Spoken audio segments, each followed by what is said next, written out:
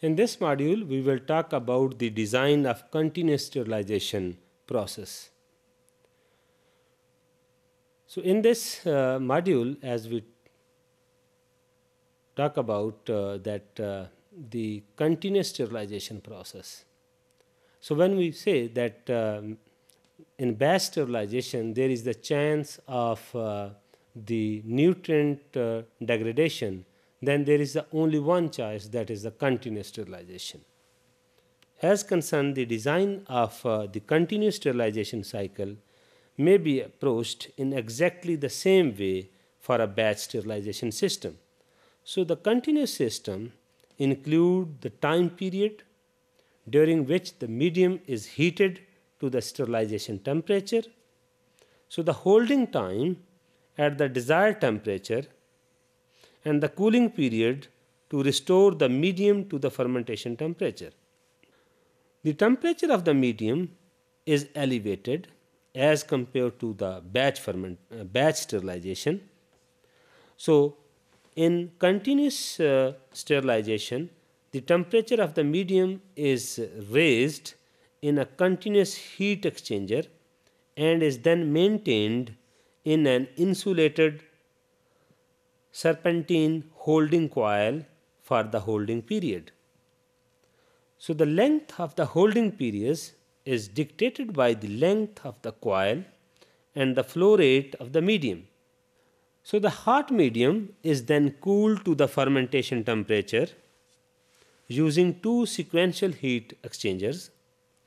The first utilizing the incoming medium as the cooling source, thus conserving the heat by heating up the incoming medium.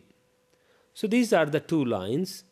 So if in a continuous process there is a heat exchanger just for keeping the holding time and the temperature, so the medium coming for the sterilization, so if that the same medium is utilized just for the cooling down that medium, because if we say that 121 degree or a 131 degree Celsius temperature is required for the sterilization, so if the fermentation temperature is 30 degrees Celsius, we have to cool down that medium.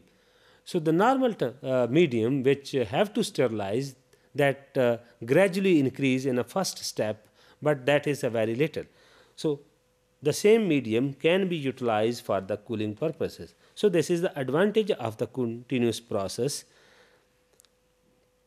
So that the measure of that is the utilization of the higher temperature, thus reducing the holding time and then the degree of the nutrient degradation. So the required del factors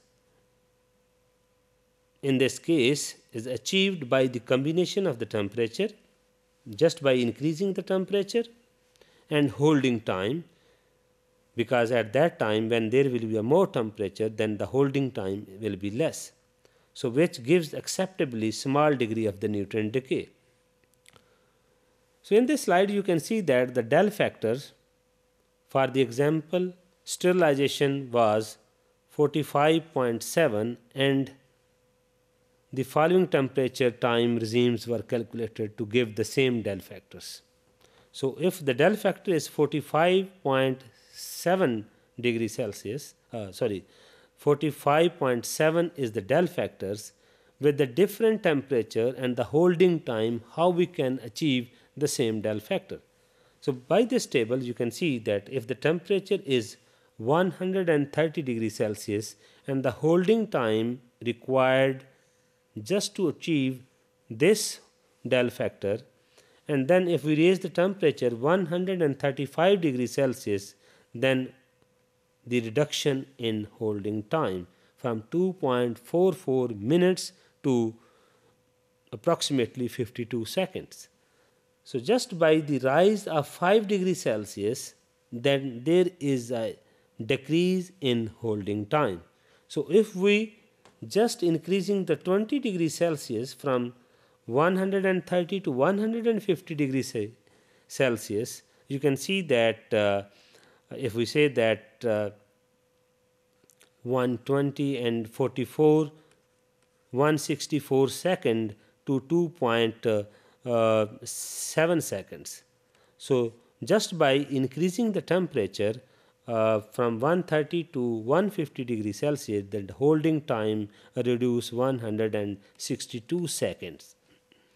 So furthermore, because the continuous process involved the treating small increment of the medium, the heating up and the cooling down periods are very small as compared with those of the batch system. So there is the less decay in nutrients in a continuous mode. So in this continuous sterilization process of the medium, there are the two types which may be used for the treatment of the fermentation medium. One is indirect heat exchangers, and then is the direct heat exchanger, which we called as a steam injector, in which in first type there is no contact of the heating agent, which is mostly the steam, to the medium, but in the direct method, direct exchanger, then there is a contact of steam to the medium direct. Both both methods have their advantages and disadvantages that we will discuss in our later module.